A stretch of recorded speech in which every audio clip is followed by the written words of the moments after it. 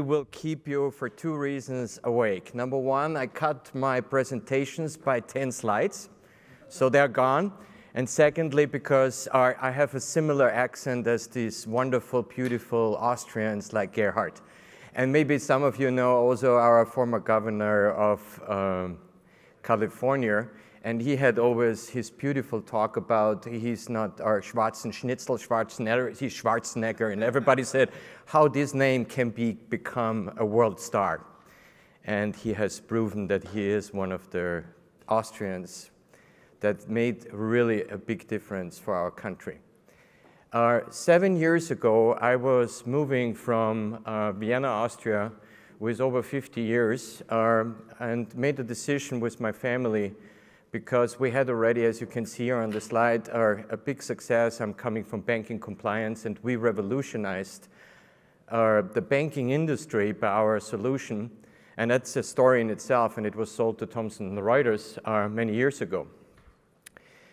What we try to do is, as you can see here on the slide, and it was mentioned today, and I cannot go out of time in what my heart is really longing for salespeople because I'm a technical company, but we underneath have a real core vision to change something.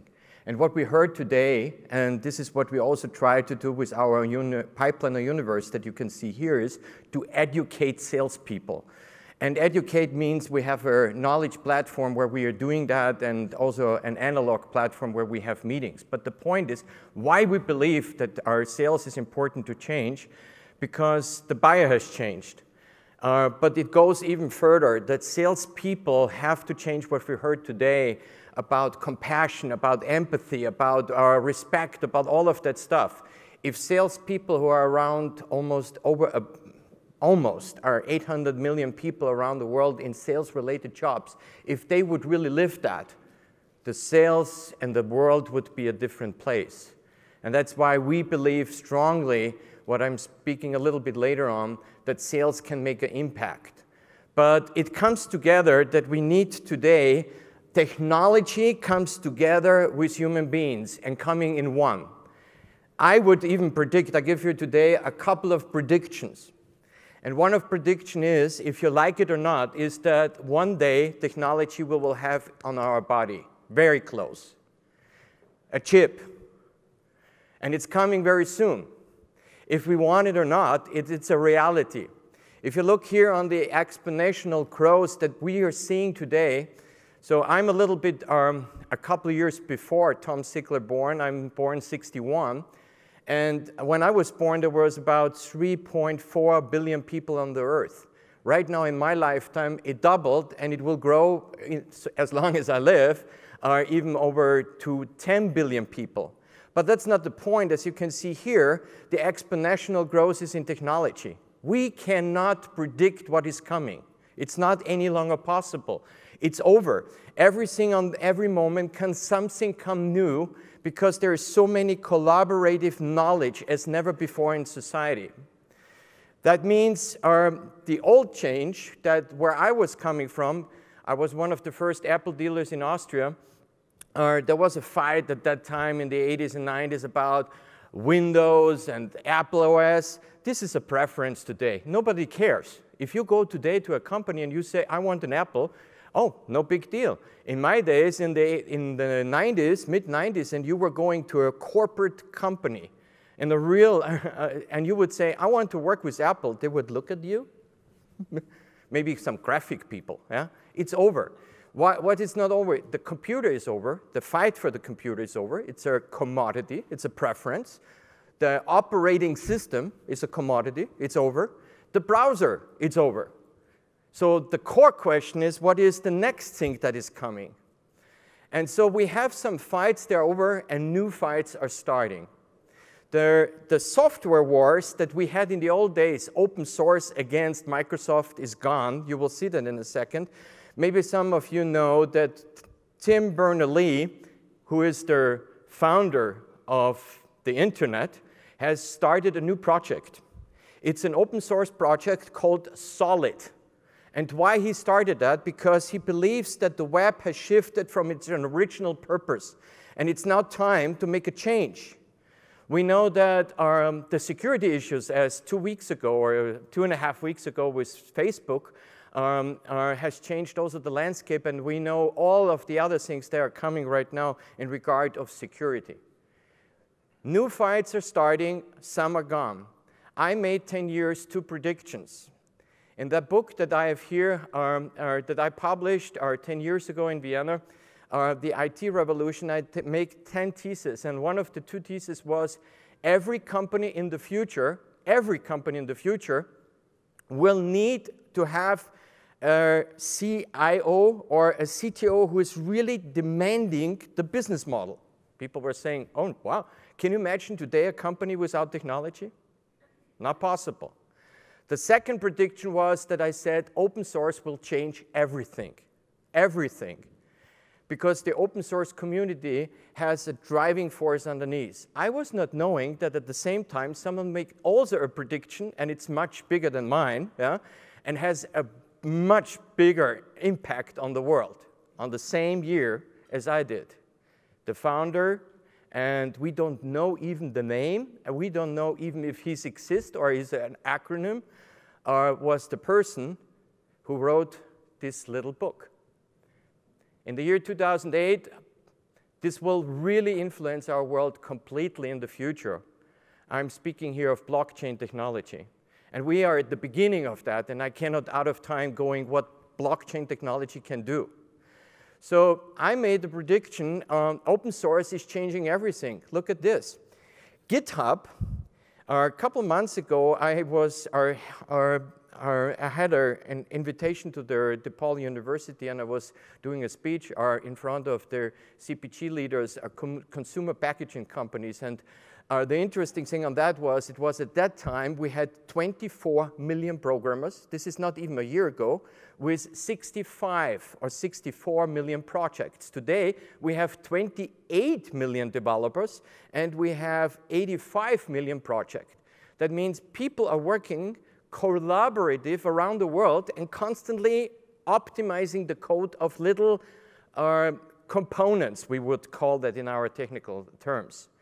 The interesting thing is, I was fighting on the day when I was presenting my book, The IT Revolution, 10 years ago with Microsoft. I was on stage and I presented, and then there was the head corporate officer for PR from Microsoft, and they said, open source, no way. Look at this. This year, $7.5 billion debate Microsoft for the biggest open source community in the world. The world is changing. What that means, we will see. We will see how big substitution and mergers are coming. Think about that here for a moment, yeah? The horses. If you would be in the horse business today, wow, good luck. Maybe you can sell a little bit, but you definitely cannot scale, yeah? And I know that that happens to another company that I was growing up, and I was doing that very often, and it's going out of business, and they invented even the digital camera, yeah? And the next thing, who of you have a BlackBerry? Please raise your hands. I have a box full of them. So this is gone. Guys, this was a couple years. Every manager in the US had the BlackBerry. So we don't know what's coming. Substitution, merger, technology, it's a big challenge for the C-level. For every person who is in the C-level position is AI, a big change, and it's impacting security and privacy is definitely. Blockchain technology, as I said, will change a lot. Internet of Things, definitely. Robotics, yeah? And this is what people probably haven't heard so much, is about cybernetics principle. Cybernetic principle was invented by Norbert Wiener in the MIT Institute. Ashby, who was a follower of Norbert Wiener, was creating a term that we have implemented in our company in everything what we do. In everything what we do. Cybernetics is the science of simplification. Think about for you as a user a moment. You want to simplify complex things. But you see, as Steve Jobs once said, to make things simple, really simple, it's not easy. It's not coming very immediately intuitive to the people. It's hard work. So therefore, we have to refocus. And here's my 2 predictions. Number 1 is nothing we can predict anymore, and therefore, what is coming, we don't know because there's so much. Second is, this is what we can predict is that the proclamation of customer in the center of everything is not enough. Well, come on, if you have a company and you would say, are you customer-centric? Every person would say that. Every person. Well, I don't want to keep an airline right now down, but if you would say, is United Airlines customer-centric? to drag you maybe out of the plane if you don't. Yeah, so the thing is, in the future, between proclamation and reality, the customer will be very ruthless and punish the people. So therefore, the CRM is in the center of everything. CRM is the operating system in the future. It's not, oh, CRM is a byproduct. No, CRM is the hub of everything. That's why we moved in the CRM business. It's the only reason that we said we do that again and moving in this area. Because the CRM is having everything. How often you have experienced when you go shopping somewhere? I experience that every time. And I'm really a loyal customer, as most Austrians are. We are loyal and relational people. We have that in our genes. I don't know why, but it is in our genes. Yeah? So the point is, when you go to a company and you have bought already, what you would expect. In the old days, in the real old days, we had these little shops. What happened? You step by, and I live in Los Angeles in the Palisades, and it's there. I experienced that. So I'm coming in a shop, and what they say, hey, good morning, Nikolaus. You want these 2 bagels? He greets me. He knows what I want. And he's offering me maybe even something. That is exactly what you would expect. Would you agree? How many experience that with other companies, really? Oh, come on, you go somewhere. I go every time when I'm flying. I have to every time put my data in, or when I rent a car. I have 1 car I'm renting when I go overseas.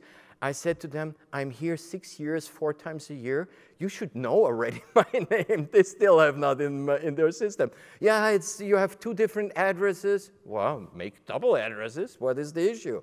So it's the center. Well, there is another illusion. Look at this. This is from one of our, it's not really a competitor to us because it's a marketing automation tool, HubSpot. It's not really a sales tool and not a CRM at all. It's a marketing automation tool. But look at this. This is all the integrations that they have. So how you could say an all-in-one solution is working. It's over. Forget that. Guys, look at this. It's getting even better. This is the latest information that we have on the Chief Marketing Tech. And you cannot even read any longer the companies. You cannot even read the categories. We have right now 7,000 SaaS solutions out there. They're fighting with each other for market shares. And it's not easy, and it's really hard to compete. So is the brand building important? Think about that for a moment. Building effective and efficient processes is the future. Why? Because all of this has to work together. The best of breed is the future. All-in-one is dead. It's gone. Believe me, it's over. When you buy that, it's never. Why? Because some can work, but the question is when you have too many applications, then the question is how you connect all these applications with each other. That's one of the issues. So therefore, you have to choose about, and what you really have to do is you have to build your tools around the processes instead of building processes around the tools. Think about it for a moment. How many companies building processes around key people? Do you think that's a smart thing to do? A process can never be around the person. Why? What happens if this person has an accident? What happens if the person gets sick? So you have to build processes that are scalable. They are in the future. And therefore, you need flows in that area. I will lead you a couple minutes in that area to connectors and APIs, what that means are in the air. Maybe when you travel a lot, you have this experience as I have. Yeah? When you really fly a lot, I was recently at the airport in Sydney, and what I had to do was immediately to buy a connector. Why? Because they have a different power system there. When you fly to England, you have a different one. When you fly to Austria, you have a different one. So the same is a little bit in the old days with technology. I've tried to make it in that area so that everybody can relate to this. Yeah? Building connectors was the old day. Then the people were thinking, okay, building connectors is complicated. Let's build APIs, application processing interfaces, to build that in. And we did that, and so we created middleware that the people can connect with each other. We called it bridges. Yeah? And there are different platforms. Maybe from you, some of them are familiar for you, like TIBCO Scribe or PySync or Zapier. Yeah? It's more maybe well-known in that area. So different platforms. But now, we are moving in a new area. And that's my next prediction. So prediction number 1, it's not predicting really what is coming. Second, CRM is the heart. Third one, we are predicting that we are going to general automation platforms. How many have ever heard about that? None. I'm trying to make it very unique and easy to understand, and I cut out, as I said, 10 slides. Yeah? So our general application platform enables things that no one has been done before. You can do things. Secondly, they streamline processes, and they can flow between applications. That means general automation platforms can build from one application to another application automated processes. This is the future where we are heading. Why? Because you have maybe a CRM, maybe you have a ticketing system, a marketing automation tool, maybe an HR tool, maybe you have your QuickBooks, whatever. What do you want? A seamless process, correct? Seamless, the data. Everything is about data in the future. Therefore, Salesforce made one of the biggest deals ever since they existed. Who knows about that? The whole Salesforce conference was last month about this. And I have no problem to promote here them because even we are competing with them in some areas, in many areas. But the point is what they made, Salesforce bought a platform, a general automation platform for $6.5 billion. This company made $80 million on revenue. 8 million to 6.5 billion. So the question is why they did that? Because building APIs and integration is the future. I think I'm not speaking about why he did the deal and everything. This is a different topic, and it's not about public. But the point is, he made a decision and bought something, and I would agree that this is the future in which way it goes. And the interesting thing, therefore, you have to organize your flow of data. Data is the future. The data about you. Here we have a friend, Chris. We want to know about Chris everything in the future. We want to know how many times he has been attended this conference. We want to know how often he is speaking here, and then we can offer him something special. It's all about data. And how we do that? Because data is the lifeblood of every organization. The flow of data between systems and people, both internal and external. You have to understand the data. You have to understand what is the difference in data hyper. And in our hyper-competitive environment, the differentiation is who can contact you on a database personal. Everything goes back to personal. Why? Because there are so many people out there, and at the end of the day, and that's the paradox in my opinion, you want to be connected on a personal level. Isn't that true? Would you agree?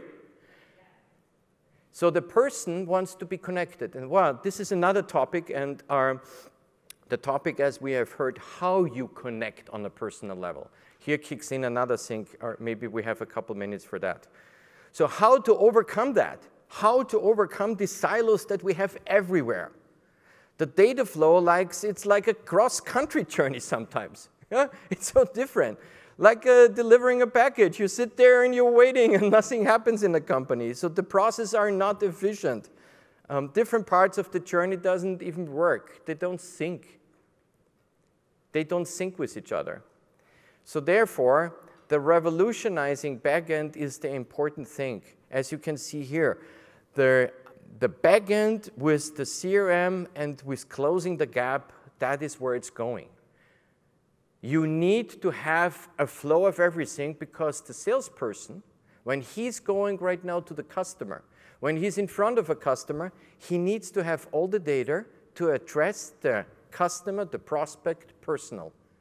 He has to have this data. He cannot have that all in front of him, or he cannot collect them. So in the future, he has to have all this data, especially when he's traveling a lot or when he's talking to a lot of people, that he immediately has the latest information at his fingertips and can address maybe, oh, I'm so sorry you had last week or last month this ticket where you had problems with our application. I know you responded and we responded immediately and fixed the problem. I hope this was good for you. I hope we could serve you good. When you come up with that, what the customer would say, oh, you were awful, you were terrible. Come on. The person would say, thank you, you did a good job. So everything has to go together. Why in the media everybody was watching when United had this terrible accident? Because it was like for us crazy what happened on this plane. So the future goes in this direction. Collaboration with flexibility. Different system working seamless in collaboration. Collaboration is important to synchronize timely what is really on the data that happens every day, quickly and easy. But at the same time, you have to give the individual the flexibility to act on themselves. You have to give him the right to make a decision and to say, you are in charge, but only if you have the flow of the data.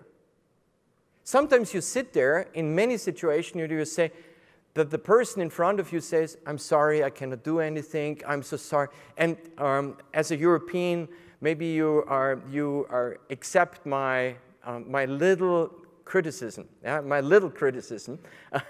I hope you take it in a good manner. Yeah?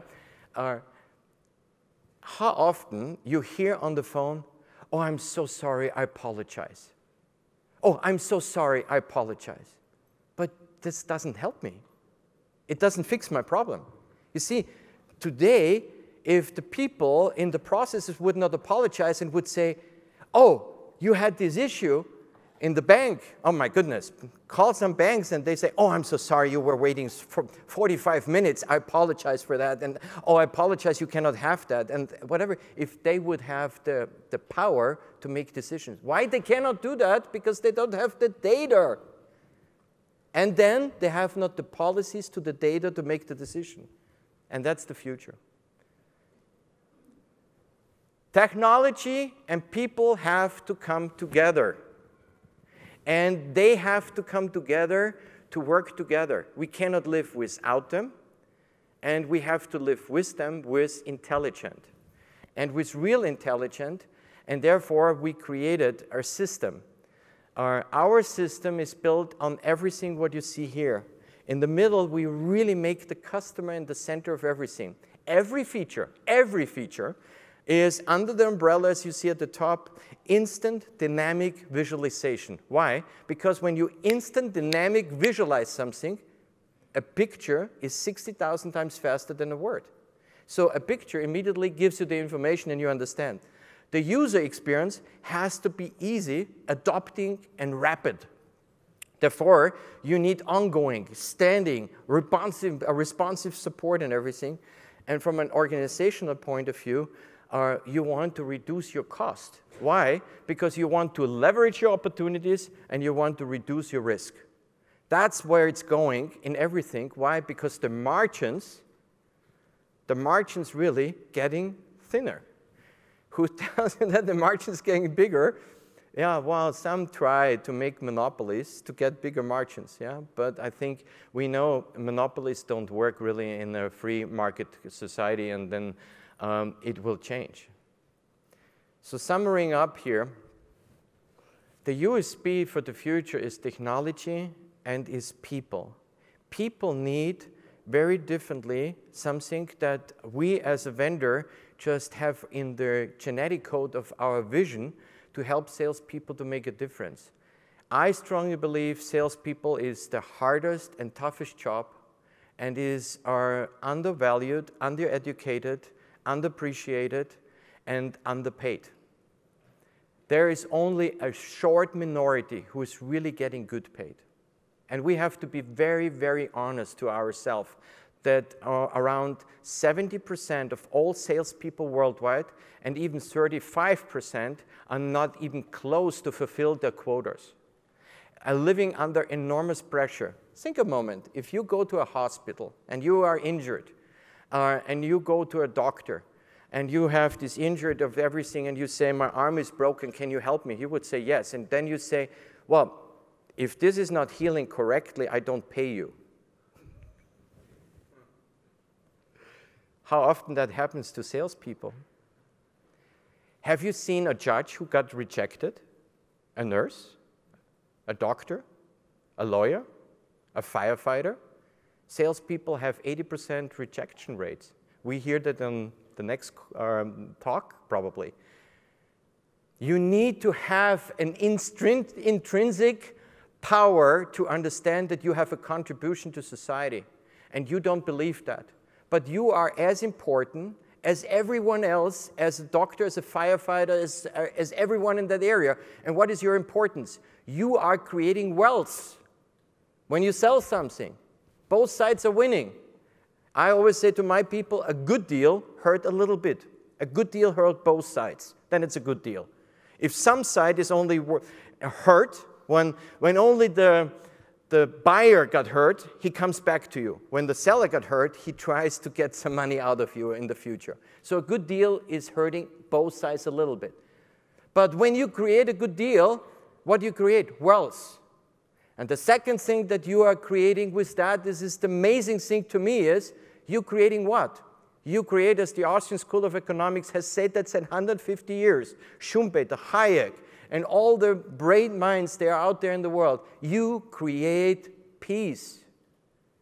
The first thing that happens when two countries go in war is what? Cutting the trades. Trade is producing peace. So salespeople are wealth creator and peace producer.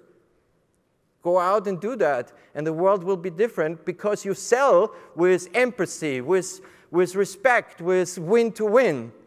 And then I think we will see a different world, what we need all to make this planet more in this critical time. And I'm turning almost in 2 years 60, so I can say for my 3 children and for the others, I'm very worried, to be very honest. We are in very critical times. And the critical times is about the people are standing up and really living for what their calling is. We have to go there and do something. And technology can help us, but technology should be a supporter. That's as a technology company, I just go to my customer and say, I can help you to have the best CRM in the world, but at the end of the day, your salespeople need also training in the mindset of doing the things with the respect and everything. You need training there too to bring them to the new area, how salespeople should be perceived and how they are doing their deals. I strongly believe if you would go to Harvard and you would say who could save the world and what we need, they would come up with great concept. I strongly believe the most undervalued, unrespected, and undereducated and underpaid workforce in this world, sales, could make the difference in the future. if we believe it and go out and do it. Because when you sell in that manner, what we have heard even in this day about empathy and everything, and we do that, we go out and do it, you go not home and beat your wife and your children. You will be a different person. Is it true? I wish you all the best, and I have a couple of little folders here. If you're interested in the product too, I'm more than happy to hand it over later on to you. Thank you for listening.